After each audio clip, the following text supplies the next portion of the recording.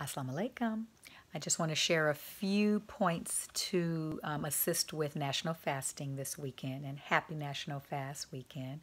One of the things that I start off with is I kind of put it in the atmosphere and a little hinting in the air. National Fast is coming up. Thursday's coming up, last meal. Things of that nature to kind of hint around to the family members. And then I have a chalkboard that I put in the kitchen on the island.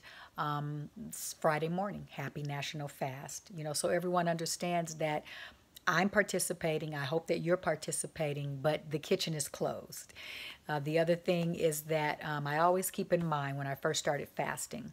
The messenger says in book 1 on page 19 and in book 2 on pages 41 and 42, he talks about the benefits of fasting and how it cures ills. When I first came in the Nation of Islam, I didn't have any health insurance. So Hadi to Live was my health insurance, and fasting was my health insurance, and still maintains my health insurance. I do have it, but I don't necessarily need it or use it. Thanks to Hadi to Live. All praises due to Allah. The other thing I might want to share is that sometimes if we get a little weak, we might need a little buddy system. I have a few sisters that I call, and I hope that, my texts and my little, quirky little gifts, those come in handy. Because we do need help at times, and we do need a little encouragement from our sisters and our friends and our family members when we get a little weak.